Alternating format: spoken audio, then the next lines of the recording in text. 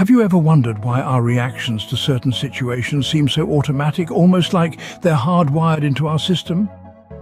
Well, in a way, they are. These responses are what we call instincts, and they've been central to our survival since the dawn of humanity. Instincts are primal responses ingrained in our DNA, prompting us to react in ways that enhance our chances of survival. From the adrenaline rush that fuels our fight or flight response in dangerous situations, to the nurturing impulse that ensures the continuity of our species, instincts are a fundamental part of what it means to be human. Moreover, our instincts extend beyond mere survival. They also fuel our desire for social interaction, driving us to form communities and establish societal norms.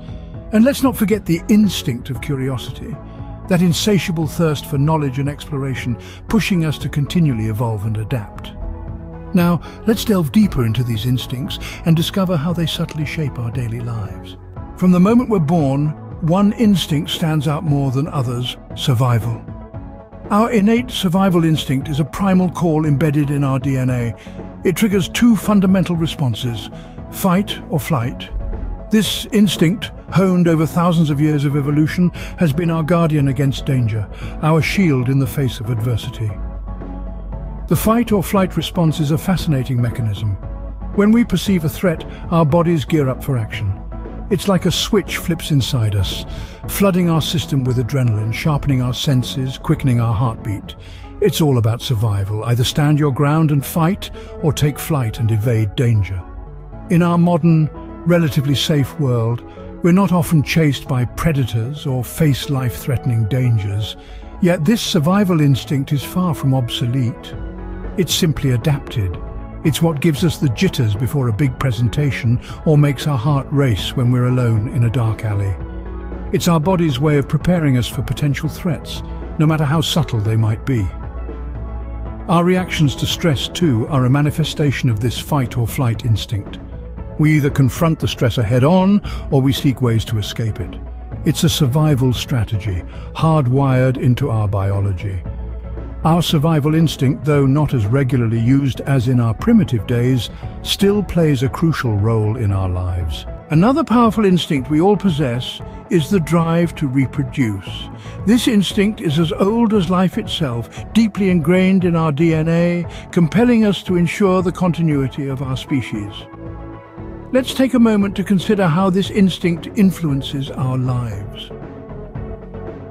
Have you ever wondered why physical attractiveness plays such a significant role in our choice of partners? It's not just about societal norms or personal preferences. Our innate drive to reproduce leads us to seek out partners who appear healthy and strong, those who, from a biological perspective, are likely to produce robust offspring. It's fascinating, isn't it, how this primal instinct shapes our perceptions of beauty and influences our romantic decisions. But it doesn't stop there. Once we have children, the same instinct kicks in, driving us to protect and nurture our offspring.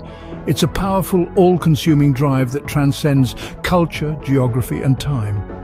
This instinct also motivates us to create a safe and nurturing environment for our children, to provide them with the best possible opportunities for growth and development.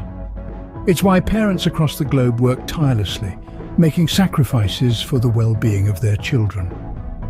So, while we may live in a modern society where science and technology have transformed our lives, our primal instincts still hold sway. They continue to shape our decisions, our relationships, and our very identities. While modern society has evolved, our reproductive instincts continue to guide our actions in subtle ways. Humans by nature are social creatures. We thrive in groups and communities. This primal instinct of ours has shaped our evolution, giving rise to what we now term as herd mentality. But what exactly is herd mentality, you ask? It's the inclination for individuals within a group to think, behave, and make decisions in a manner similar to those around them. This instinct for social interaction is not something to be frowned upon. It is, in fact, a survival tactic, honed over millennia.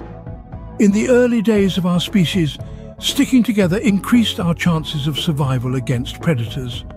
Today, it influences our decisions on a multitude of levels. Think about it. Aren't we all more likely to try a new restaurant if it's bustling with customers, or buy a product if it has stellar reviews? That's herd mentality in action. We are inherently wired to seek acceptance and validation from our peers. We fear being ostracized, left alone on the outskirts of society. But remember, while herd mentality can lead to unity and cooperation, it can also result in conformity, suppressing individuality and creativity. It's a delicate balance, one we must constantly navigate in our quest for social harmony. Our social instincts, though often overlooked, greatly shape our interactions and relationships. They are as much a part of us as our need to breathe, to eat, to sleep. They make us human. Our final instinct is perhaps the most unique to our species: curiosity. A spark that ignites in the mind, curiosity is what propelled us from cave dwellers to space explorers. This inherent desire to learn and explore is so deeply ingrained in our DNA, it has become an instinct. As humans, we have an innate need to understand the world around us. This has led us to probe the depths of the oceans, scale the highest mountains, and even venture into the vast expanse of space, all in pursuit of knowledge. Our curiosity is not just about exploration, it's also about innovation. It's what drives us to ask questions, to seek answers, to challenge the status quo. It's the reason we've moved from stone tools to smartphones, from horse-drawn carriages to self-driving cars.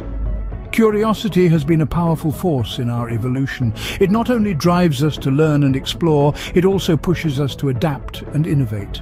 It's the reason why we, as a species, have been able to survive and thrive in a wide range of environments, from the frigid poles to the sweltering equator. Let's not forget, curiosity is also the source of our greatest achievements.